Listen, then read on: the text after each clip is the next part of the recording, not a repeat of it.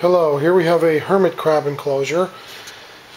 If you have hermit crabs, you want something like this. Something like a square plexiglass aquarium. This particular one contains 4 hermit crabs. You don't really see them right now. Not the shell on top, but if you see the shell towards the right at the bottom there, that's a hermit crab. He's hiding. And all the rest are hiding too. They like to bury themselves. What you should use, and I don't have a bag of it handy, is that dirt at the bottom isn't really dirt, it's ground up coconut. And that forms the bedding, and you should make it thick enough that they can dig. They love to dig.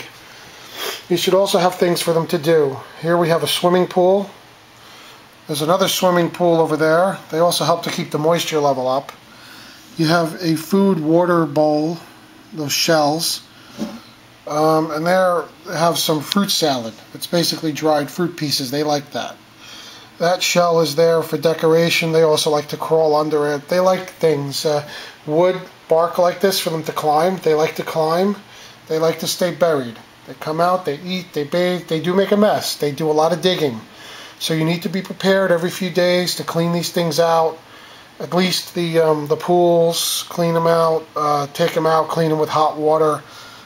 Some sort of whatever. If you use anything like cleanser or whatever to kill the germs, make sure you rinse it really well and get all that stuff off. You don't always have to do that. Once in a while. A lot of times hot water will do. Make sure your food doesn't get moldy. They tend to take things out onto the dirt, so you may get clumps that mold up. You take like a plastic fork and pull it out. And you know, every few months is when we change, clean this completely out and put all new bedding in there. But if you maintain it on a daily, every few days, whatever, you keep on top of it, that bedding down there lasts a while. Try not to saturate the bedding. There's always some spillage, but they like moisture. You don't want them to dry out. You need a little thing there. You see it? It's it's a thermometer and a hygrometer, which basically tells you the temperature and the humidity. Right now, because I have the cap off, the humidity is a bit on the low side because it escaped. But that builds right back up with all the water I have in here. This particular one has a, I don't know, wait, before I do that, you can look. I don't know if you see down there. You may not be able to see, but down in there, they're hiding. There's a few buried in there. They cover themselves pretty well. They don't like to be bothered during the day. That one there, he buried himself. He was out before when I started cleaning this thing out. They're like people who don't want to be bothered in the morning, who pull the covers over their heads.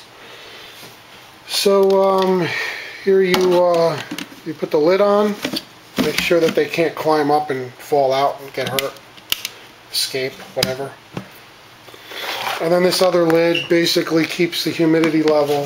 I keep it like that, just allow a little, and it keeps the humidity fairly nice. This unit also has a plug that you can plug in that heats the bottom, which is handy in the winter time. It's summer right now. I don't really need it right now, but in the winter time it keeps a nice temperature level in there for when it gets cooler in the house. That's really, I mean, they're really low maintenance pets. Kids love them. And here we just have, here's some hermit crab food.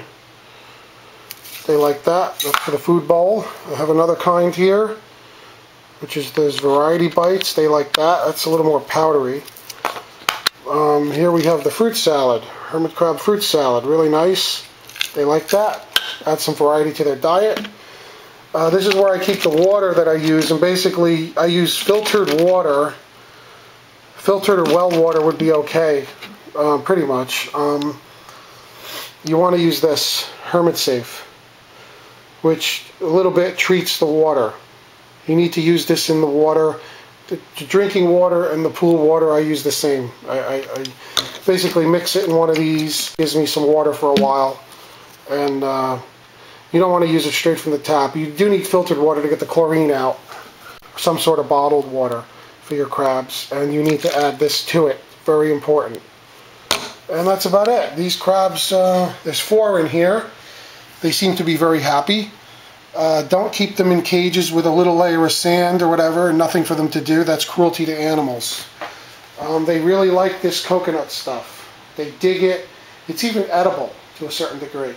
And they love it. These crabs are happy. They come out mostly at night. They're nocturnal.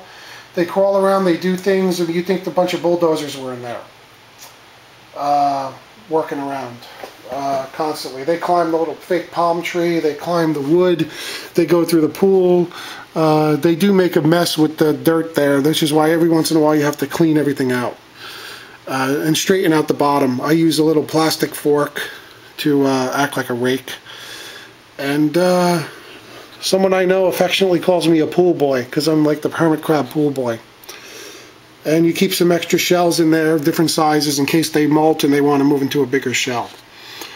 Other than that, you know, if you go on vacation, you know, if you have a lot of 4 crabs like in this enclosure like this, the water can evaporate. Try to get someone to look in on them.